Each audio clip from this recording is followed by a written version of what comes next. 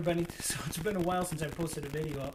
In fact, I got a new toy right now, and it's tweener season here in Minnesota, so I figured I'd share it with you. In fact, it's about this time of year that the snow is starting to get on everybody's mind, so it's time to put away toys, namely Waverunners. Wildcat needs to get cleaned up. Of course, motorcycles should get cleaned up. But to do that, I got a new toy to play with. I want to show it to you today, so I'm going to unbox it here. I won't bore you with all the unboxing, but show you a little bit, because I'm going to assemble it a little bit.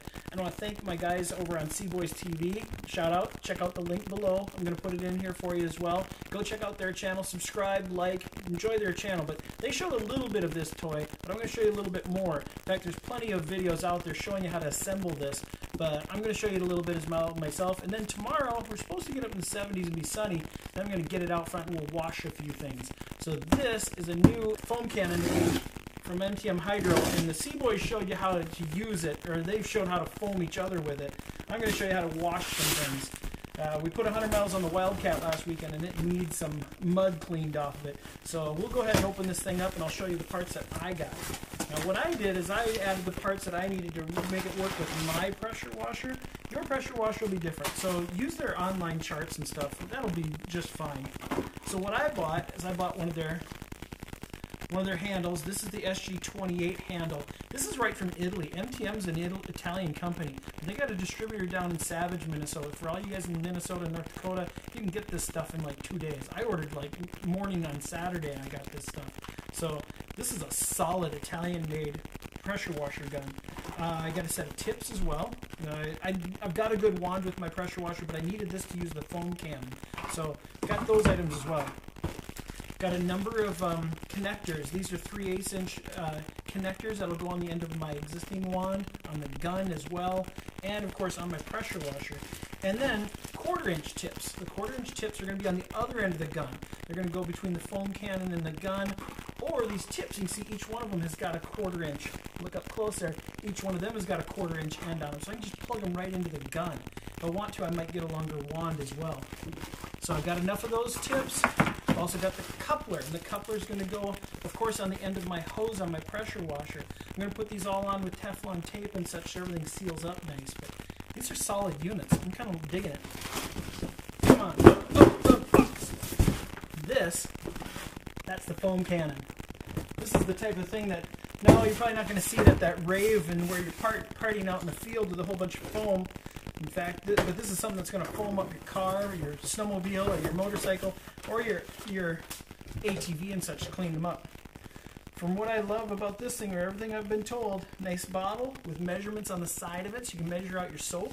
That's kind of nice. Pores, and this is the magic. This is the foam cannon piece of it, where you can adjust the mixture of foam, the angle that it's going to shoot, either horizontal or vertical, and the width of the foam.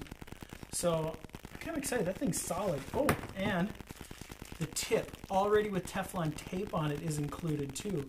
Or you can connect it up to your hose directly. So I have one extra tip, but you know what? They were pretty cheap. They're only a few dollars. So I can save that tip for the next accessory that I'm going to plug in, and that could be a rotating brush or something like that. Come to remind me, my rotating brush has got a proprietary end, because I've got a Campbell Housefeld pressure washer underneath the bench here. So it's got proprietary ends on it. But we're going to use these to get set up. So what I'm going to do is I'm going to get some tools here ready to go. We're going to assemble this thing right here on the bench, and then we'll fire it up with the pressure washer. Okay, so I've laid out some tools to do this sort of thing, and it's actually not very difficult. I'm actually going to be, I've already wrapped some of these, of course, with Teflon tape, so they're ready to rock. It's just a matter of screwing them in. Now, gun is assembled. It's ready to go. Now, in actuality, this is good to go once we're connected up to our pressure washer, of course. The tips, which come in the different sizes and they're color-coded, these are international color codings. Of course, we can grab any one of these tips, and they're not going to snap into the end of our gun. Even if we don't have a wand, we can do that sort of thing. So we pull down the collar, snap it in. Great. Now we got a pressure washer gun pretty much as it sits. But the next goal of what we really want to do is get our foam cannon hooked up to it. So that's what I'm going to do next. Goes in the bottle, pretty straightforward. And that's going to attach to our gun. Foam cannon, snub gun, there it is. That's ready to go. We'll get the other attachments put onto our pressure washer and we can test it out tomorrow. So after playing with the foam cannon just a little bit, getting it hooked up. I've had a chance to wash the Wildcat off just with a little bit of water, and now I've put a foam layer on it. But I'm going to demonstrate this thing really quick, like in case it helps.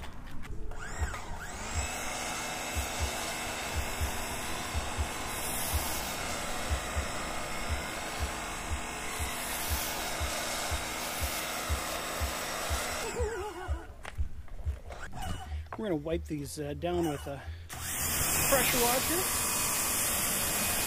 and then we'll give them a good soak. For now, we're just going to wet them down, get the main stuff cleaned off. It's freaking awesome, isn't it? Check this out. We're going to do this side. Get some hose.